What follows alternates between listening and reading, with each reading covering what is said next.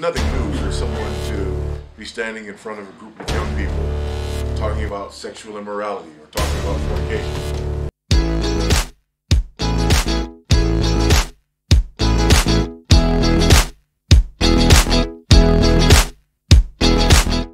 Through 20. 1 Corinthians chapter 6, verses 12 through 20. Very famous passage about sexual immorality, about fornication.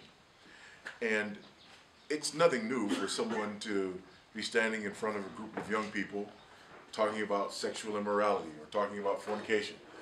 In fact, it happens all the time. The reason it happens all the time is because you people are in your sexual prime. I don't know if you know that or not, but you are at that age in your life, at that period in your life where you are at an optimal stage to create babies. Amen. Amen. Incredibly fertile, and your desires and appetites and all these sorts of things, they're just there, right? This is that period in your life. And so you have hormones that are raging, that are driving you toward this thing that God really created you for, right? Amen. Amen. This lack of comfort that we're experiencing right now is part of the problem. See, here's what we do. Here's what young Christians often do. We treat sex like it's this taboo thing that's just out there, and we put it in a category like other things that are evil, right? That's how we treat it.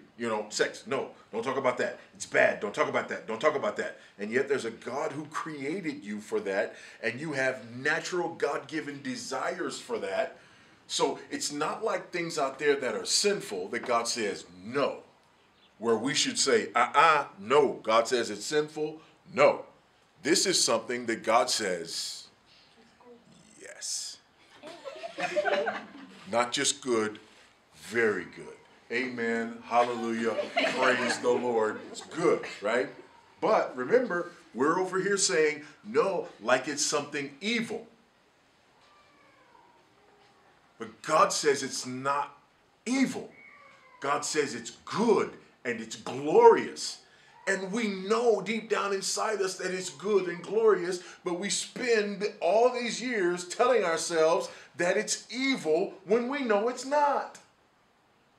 As though that's the only way that we can avoid sexual promiscuity. But is that the way that the New Testament talks about this issue? It's not. Well, the Old Testament, the Bible talks about sex. Sex is a wonderful, beautiful thing.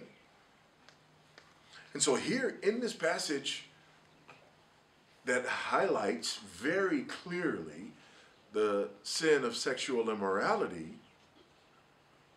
what Paul does is he gives us a theological framework for thinking about it. And I think that's a problem, that many of us don't have a theological framework for thinking about it. We just have, no, don't do that. No, that's bad. While everything in you is saying, actually, it's not. Not bad, not wrong. In this context, yes, it's like fire, right? Fire in a fireplace warm the whole house. Let fire outside the fireplace, it'll burn down the whole house. Does that mean that you never use fire? No, we starve, right? So we have to have a proper theological framework for thinking about this. And it has to be something other than just no, just don't do that. Because when it's no, don't do that, and yet it's all around you, and yet you know that someday it'll be okay, now all of a sudden your thoughts are running wild about it, and it's kind of like, well, why not? Paul answers that question. 1 Corinthians chapter 6, beginning of verse 12. First of all, it's sexual immorality, fornication, sex outside of marriage.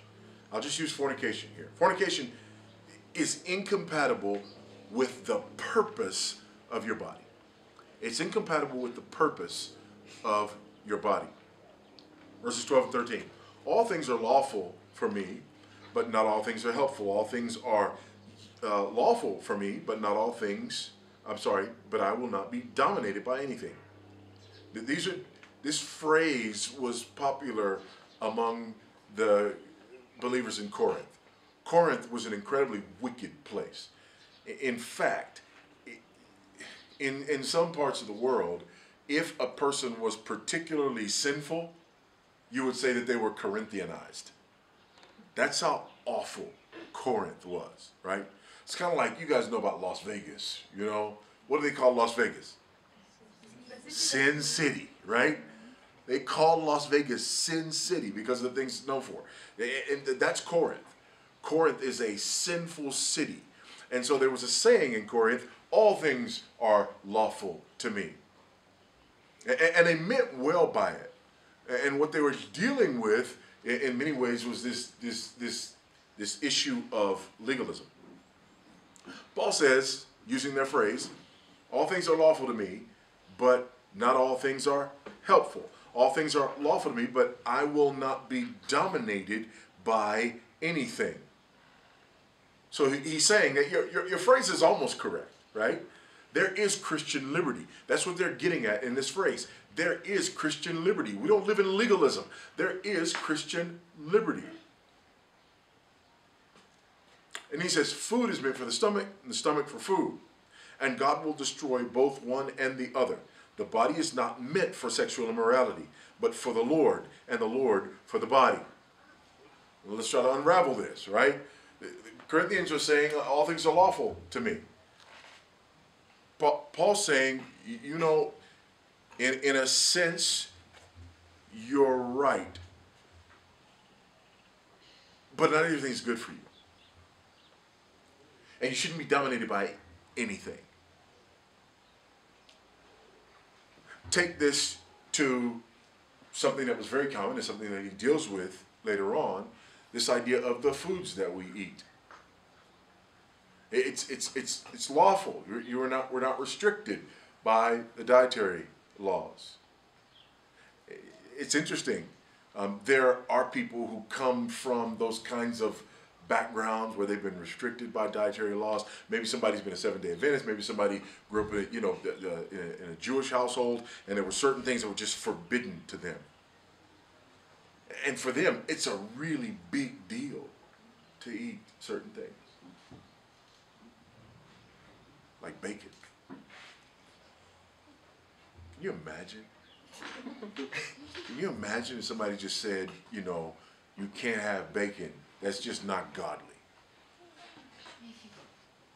Like, what God is that, right? All things are lawful. Peter in his vision on the rooftop, right? These things, all things are lawful. So that's what's going on here, right? That's where this saying is coming from. All things are lawful. But the Corinthians were taking it beyond just this idea of, certain foods no longer being off limits. The Corinthians are taking it beyond this to certain practices like, say, for example, temple prostitution. It's a normal part of their culture. It's no big deal. And Paul says, not so fast. All things are lawful, but not all things are helpful. All things are lawful, but you can't be dominated by anything. Which means that there are limits to your liberty. Food is meant for the stomach is meant for food, but God will destroy both one and the other. What does that mean? Right? Food is meant for the stomach's meant for food. Yeah, sure. In that those things sustain you, but those things are going to be done away with, right? You're not always going to have the same relationship with food that you do now. Your body and the way you use your body is another matter, especially as it relates to this idea of sexual purity. Your body is meant for the Lord, and the Lord for the body. Listen to this from Kistemacher. God has given us natural appetites which we may satisfy in Christian liberty. For example, we are limited by natural and moral laws. Eating and drinking should be done with moderation, and sex should be kept within the bounds of holy matrimony. But if a person yields to sin, he is its slave, and sin his master. A person can freely exercise Christian liberty in all things, provided this takes place in communion with Christ. Are you free? Yes, you are. As long as that's taking place in communion with Christ. Are you free in terms of the things that you eat? Yes, but you can become sinful in that. You can become sinful in that. And so all things have to be kept in check. And Paul says, especially when it comes to the way you use your body related to sex and sexual immorality. 1 Thessalonians 4, 3-5. For this is the will of God, your sanctification, that you abstain from sexual immorality, that each one of you know how to control his own body in holiness and honor, not in the passion of lust like the Gentiles who do not know God. So fornication is incompatible with the purpose of our bodies. Our bodies exist for the Lord, which leads to the second point that Paul makes, which is fornication is incompatible with the union of our bodies to Christ. It's incompatible with the union of our bodies to Christ. Look at verse 14. And God raised the Lord and will also raise us up by his power.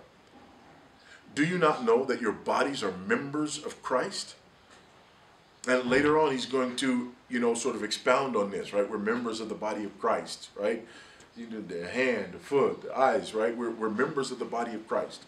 So Christ is now doing his work in the world through not just the church in general, but through the individual members of the church who are the hands and feet of Christ as his kingdom advances. So we're members of the body of Christ. We belong to the body of Christ in that regards. Shall I then take the members of Christ and make them members of a prostitute? That's a play on words there in the Greek. It's a play on the word porneia and porne, which is for prostitute, right? That's why he goes to prostitute, if you've ever wondered that, right?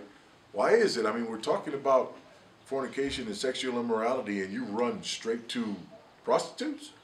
Well, two things. One, it's a play on words in the original language. But second, temple prostitution was very popular. Never, he says. It's a rhetorical question. His answer is never. Or do you not know that he who is joined to a prostitute becomes one body with her? For as it is written, the two will become one flesh. But he who is joined to the Lord becomes one spirit with him. Again, we're going back to Genesis here, right? He creates the male and female. He creates Adam. He creates Eve, right? For this cause shall a man leave his mother and father and be joined to his wife. Again, obviously being referred to here. And the two shall become one flesh. There is a bond between a husband and a wife that is physical, that is emotional, that is spiritual. And the sexual union between man and woman is really the highlight and consummation of these things. And he's saying that this is the equivalent, this is a picture, this is like us being joined to the Lord. We're joined to the Lord spiritually. We're joined to one another physically, which is this earthly picture of this spiritual and heavenly reality. It's not just some flippant thing. So there are two sides to this. On the one side, there is this idea that we are the members of the body of Christ, and we're there uniting the members of the body of Christ in sinful ways and in a sinful manner and in a sinful union. That's problematic. Because our union is with Christ. So we're actually bringing Christ into that sinful union.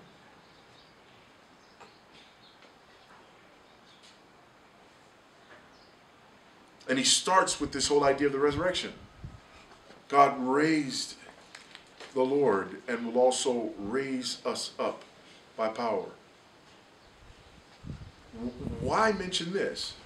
Well, because part of the problem is a worldview problem. You see, in the Greek mind, there was this radical division between the physical and the spiritual.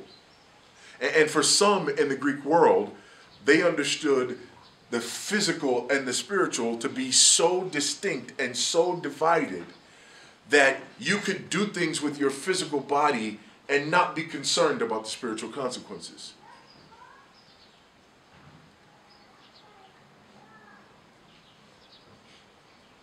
So yeah, I may be doing this physically, but spiritually, I'm committed to the Lord.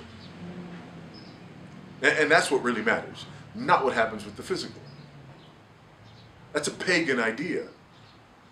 It's a pagan idea. And in addressing this pagan idea, what does Paul do? Paul goes to the resurrection of the body.